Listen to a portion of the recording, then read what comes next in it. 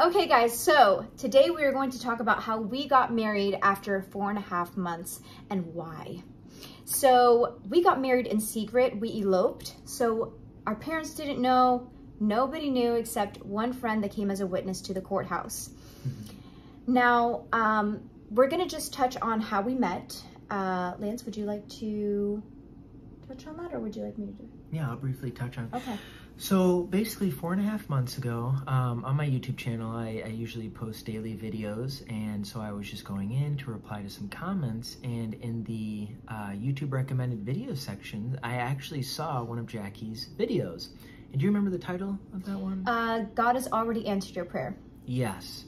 So I clicked on it because I found she was just absolutely gorgeous, and I began to listen to the video, and I could tell, wow, this woman really knows the word. She's serious about her faith. So I listened to a few others and I said, you know what, I might as well go see if she has other social media platforms. So I went on to Instagram, ended up following her and sent her a DM basically just saying, I really appreciate, just how much you know the word. You're a mighty woman of God, and I just really appreciate you're just genuine and authentic and real to yourself, and we need more people like that. And then you ended up replying. Do you remember kind of what you said? Or? Yeah, I looked at his profile and I saw that he was making YouTube channel videos and he was talking about apologetics. He had written books on apologetics and Christianity and false prophets. And so I was like, hey, keep doing the work of the Lord. Thanks. And he just hearted the message and left it at that. And I was like, okay. I wasn't really looking for anything because I just came out of a season of dating just to date because I had marriage as an idol, and God took me out of that and put me into, I got so heartbroken and rejected from that season of trying to take things into my hands and my control and rush things in my timing and not wait on the Lord. And I got so burnt, I finally was like, okay, I'm gonna listen to you, God, and start this YouTube ministry, keep it going and be obedient to you and seek you again. And he took away the desire for a husband completely. And I was so in love with Jesus again. I was on fire and I did not want anything with any guy. So when he messaged me, I was kind of like, okay, he's cute. He loves the Lord. Great. Perfect. Thank you so much. End of story. So when he just hearted my message, I was like, okay. A few weeks later, I posted a picture of me and my friend at a restaurant, okay? A Mexican restaurant. And he comments on the picture and he's like, hey, is this Aqua Grill, by this city? And I'm like, whoa, like the city in Florida, because we live in Florida, but we're not gonna say which city, because, there's crazy people out there. So I was like, hold on, that's like 30 minutes away from me. So I message him, I say no on the comments. And then I message him and I'm like, hey, I'm in this city. And he's like, what? That's crazy. That's only 30 minutes away. I'm like, I know. And then I'm like, what church do you go to? And he says, I go to this church, which is my university, which is a Christian university where I study ministry. That's my university's church. And I'm like, what the heck? And he's like, yeah, my professor is this man's name. I'm not gonna say it. And I'm like, that's my professor. His pastor is my professor. So it was crazy because I could have lived anywhere else in the world. And so we just got to know each other, and we did not kiss for the first 6 weeks. The reason why is because we did not want to get blinded by infatuation and be led by emotions, but we wanted to really cover all the ground. Usually when people are dating, they put up this representative, like their representative. Hey, meet my representative, the best version of me, and you don't see the skeletons in the closet. Well, we actually unpacked the skeletons in the closet. We talked about our past from day one, our past. We shared our testimonies on the first date. We talked about our past sins and addictions. We talked about the abuse that we had been through past relationships. I mean, we covered all the ground. Plus, how do we raise kids? How do we act when we are, angry or upset or disappointed? How do we handle things? our love languages. Theological things, we all agree on. We agreed theology. on all of the theological points, like literally everything theologically we agreed upon. From predestination versus free will to old earth, new earth, everything. Everything. Yeah. And so it was just incredible how much we were in sync. And we know that this is a God thing. When you know that you know that you know, and you have no doubt, you just go for it, you know? So as we continued to get to know each other, we started to, after the 6 weeks, we did kiss. And Lance, do you want to kind of take it over from here?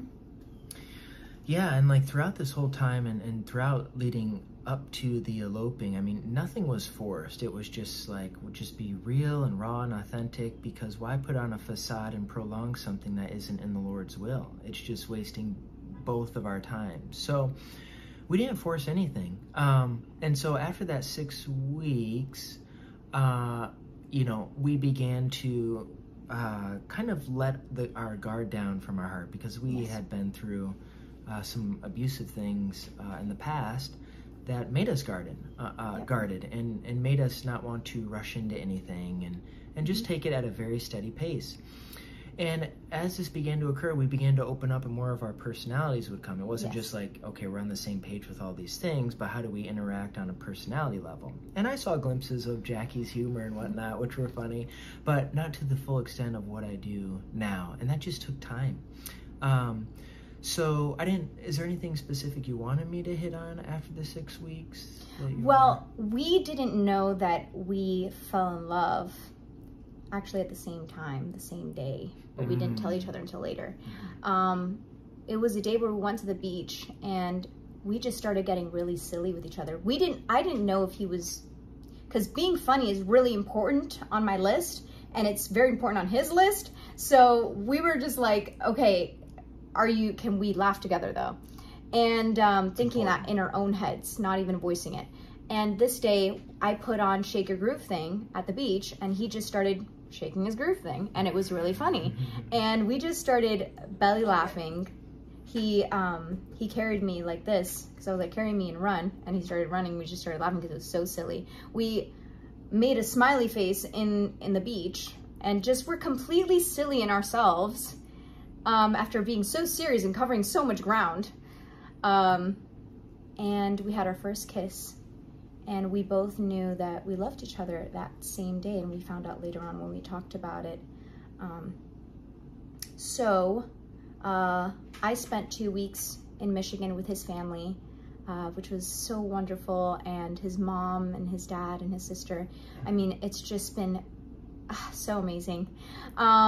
So I absolutely fell in love with his family, and he got to know my parents. And some close people in my life, and everyone was in agreement that we were made for each other.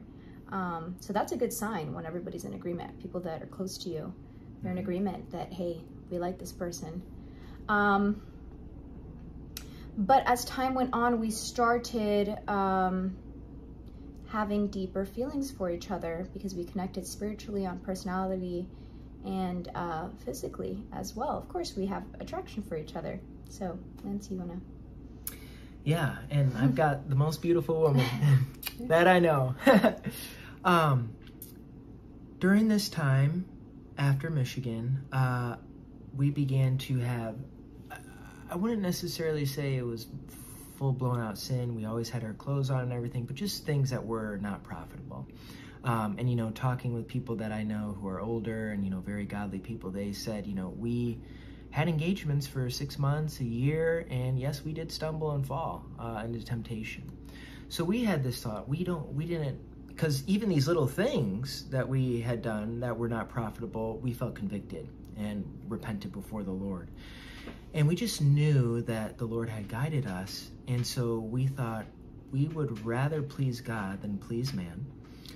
We'd rather obey Him than to continually fight this realm of temptation, because as time goes on, obviously your feelings continue to grow and you want to express that in a certain way, and it's better to marry than to burn. And so we had begun discussing eloping, which is not what either of us thought.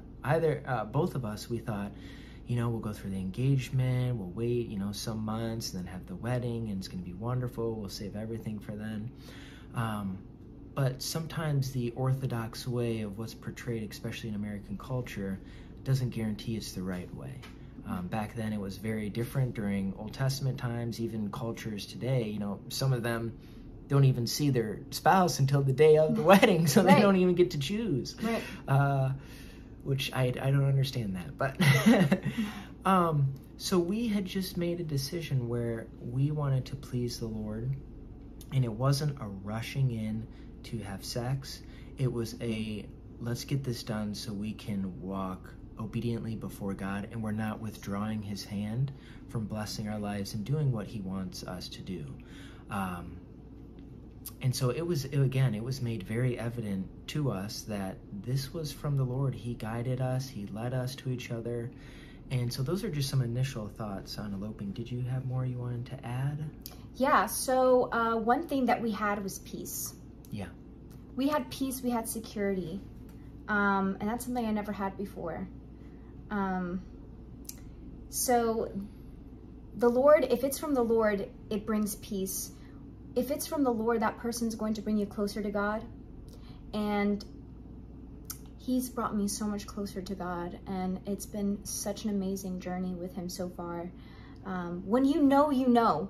Now, we are not telling anybody, just if you're in a relationship and you are having sex outside of marriage or falling in any way, you know, elope. No, that is unwise. Or to elope just to have sex and have intimacy, that is unwise. You have to be led by the Holy Spirit and be hearing and attentive to his voice. And at the end of the day, if you know that you know that you know, it's been confirmed by the Lord. It's been confirmed by the Lord. You have discernment. You've been praying about it. Your families are in agreement. Everybody's in agreement in one spirit. Then do it. If you can't control yourself. Now, if you can do an engagement for 6 months and honey, you can control yourself, okay, then stay there.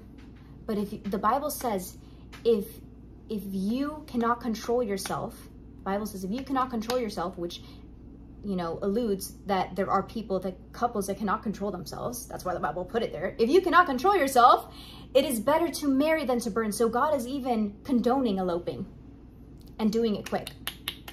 So that's biblical. What we did was biblical. But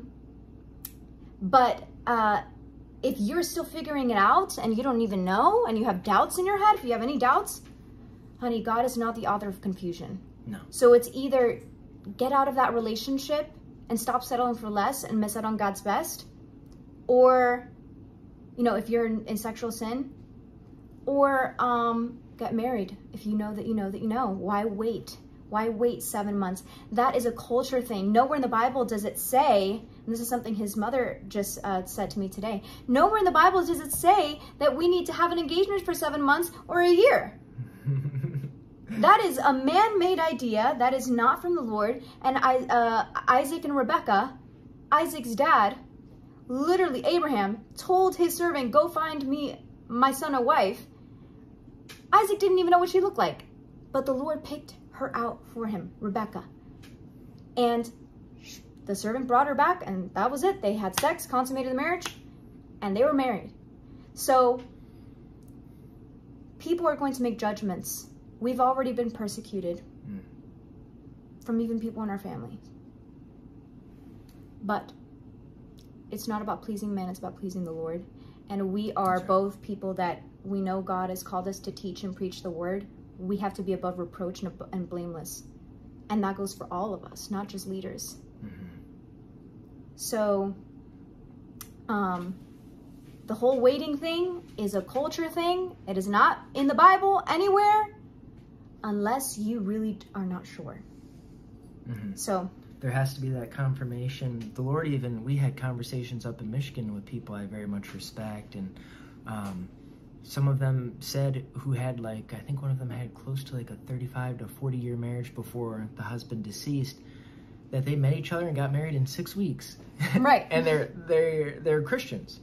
Another time is one that was also just like, I think roughly maybe it was 6 months or so, but didn't have this big wedding, even though they were very wealthy. They just did it in a small, intimate place, just with those that really were very close with them. So usually what is portrayed by culture, we don't have to continue in if the Lord's leading us in a different direction. Yes. The engagement and everything, as Jackie has already alluded to, it's man-made. It's enjoyable, of course. Yes. If we could have done it, we probably would have done it. Yeah. But this was just the way. And so if you feel compelled through, after covering all the bases that you can, you know, sharing your testimony in full, because you're going to get married to this person. It's just important to know their entire past. I know it's difficult to share that, but we literally did it on the first day, sharing everything. And even more as like a couple of other interactions came. But the bulk was on that first day. And so why not get it out there and out of the way? And if someone can't accept you for it, can't accept you for what the Lord's redeemed you from, then why waste your time with them? Bye. Literally bye. If you don't love me and accept me with my flaws and my past, honey, I'm not going to wait until the wedding day and then tell you, because that's not even fair. No. The thing is, people don't want to open up, and people are scared of rejection, and so they prolong this time of 7 months to really get to know each other. And we just did all the essentials in a shorter period of time, things that people don't do in 7 months, 10 months. So all by the Lord's grace and Spirit leading. Yes. So what we can tell you is ask questions. Yes. Ask questions. Ask all the questions. Do the question game. Yes. Okay, ask the hard questions. Not, how's the weather, your favorite color? No, baby, get to the nitty-gritties. And I got grilled with the questions. Oh, he got grilled. He got grilled. I answered them. I had no problem answering them. Yes. And God did more. Every other guy that I picked, honey, oh my gosh, does not compare. God knows your type better than you know your type. Wait for the Lord. Wait on the Lord. I made mistakes not waiting and being hasty and being impatient and thinking I'm going to die alone. This is a gift from the Lord for me. And guess what? He's literally perfect for me. He's not a perfect man. No one's perfect, but he's perfect for me. And this is all God. And God can write your love story if you let him. So, we are going to be starting a YouTube channel where we're going to be talking about marriage and sex in marriage, something that the church does not talk about, and many other topics. Relationships, conflict resolution, and things that we've learned. Eventually, we are going to be doing couples counseling. So we're very excited for the things that are planned for the future, and we hope that this video helps somebody to make that decision and stop wasting time. Yes, and so we will add all the proper links in the description box. As far as our YouTube channel is going to be Lance and Jackie Vantine. You'll be able to find our social media that we are collaborating on, Instagram, Facebook, Lance and Jackie Vantine as well. We'll connect that there. And, you know, just on your pursuit, just trust the Lord. I know it's difficult to wait upon him, but you want all 3 areas covered and sent by him, body, soul, spirit. He's going to send you someone who you're attracted to. He's not going to send you someone who's ugly. Someone whose soul is saved, who has believed Jesus Christ as Lord and Savior and repented of their sins. And their spirit, you know, what's their personality? Are you able to work alongside them? You know, are you able to partake in life and experience the joy that comes with it? And even the hard times, be able to bear one another's burdens. The Lord will make that known to you, and I know the wait is difficult. It's extremely difficult, but in the end, it's extremely worth it. Yes. So we love you guys. Thank you so much for tuning in, and we will see you in the future with future videos. All right. Bye, guys.